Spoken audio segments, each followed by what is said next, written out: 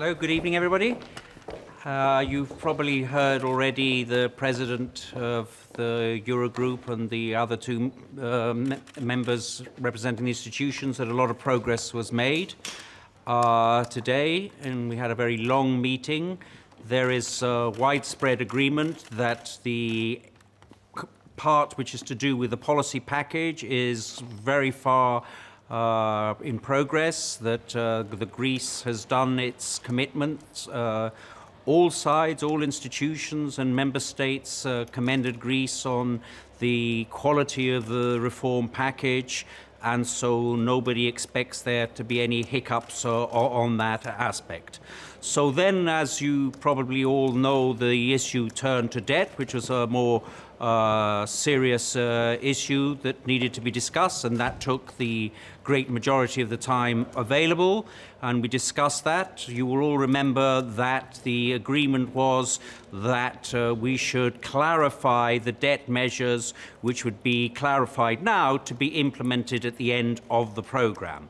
There was agreement on the fiscal surplus, that there would be the primary fiscal surplus, that it would be 4 years after the programme period. So 2018 is already 3.5%, and then 4 years after that.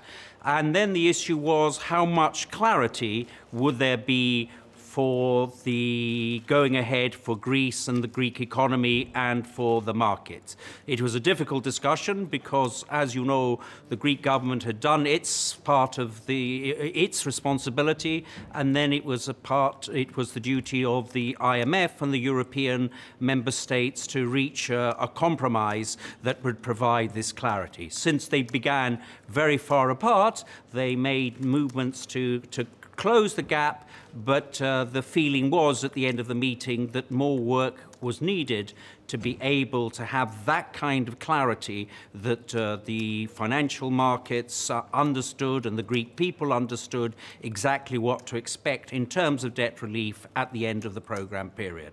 So it was decided that the best thing for everybody to proceed was to give us more time to create the space to discuss and to reach an understanding of how we could have more clarity on the debt measures that will be implemented at the end of the period. So I'm quite confident that if all sides are in a mood to compromise, it should not be beyond the wit of man to find that compromise within 3 weeks. It does mean that all sides need to put to compromise a bit, but everybody, I think, and you probably understood it from the tone of both Jeroen and of Pierre and Klaus, that the expectation is that we can reach an agreement within 3 weeks.